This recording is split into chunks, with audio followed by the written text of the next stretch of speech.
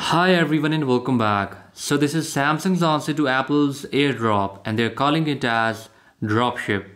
Few days ago Samsung launched a new good lock module that can transfer files between Android phones but also to iOS and macOS devices. Before that we had Quick Share from Samsung that was working really good. Also Google had Nearby Share, but the problem with these all was that they were not working with an iPhone, and also iPhone was not able to send files to a Samsung smartphone. With Dropship application, Samsung has managed to do that. Right now the application is only working for Korean accounts, but Samsung will launch this feature pretty soon in many countries.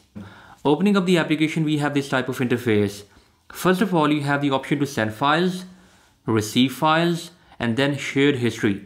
So if you want to send a file to an iPhone, you have to tap here.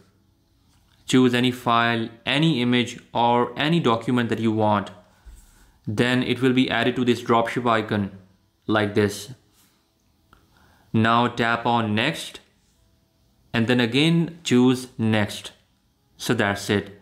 The file has been uploaded to Samsung servers. You can copy the URL or you can just scan this QR code on an iPhone. So right now I'm scanning that QR code on my iPhone like this, and here is a file that you can download on your phone.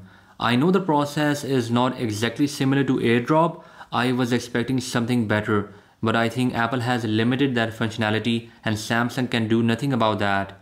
In the same way, if you want to send any file from an iPhone to a Samsung phone, just tap on Send Files on your iPhone.